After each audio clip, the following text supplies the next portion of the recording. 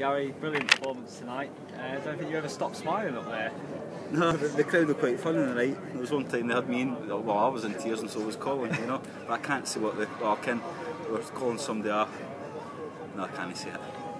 Not a very nice word, but we couldn't work out if it was me or him, so we just both laughed. Second set, 125 average, 4 minutes 13 seconds. Unbelievable, that. Must be getting slow in old age. Should be done in 3.5.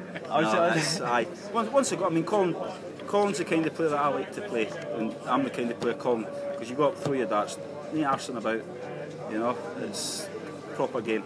Throw your darts, get out of the way. Yeah. Simple as that, you know. I was going to say, set 3, I mean, what went wrong there? So you took an extra minute in that? I don't know. I've not got a stopwatch up there. I think it was Big Billy's what I get back for a pint, so I got a nasty look off him.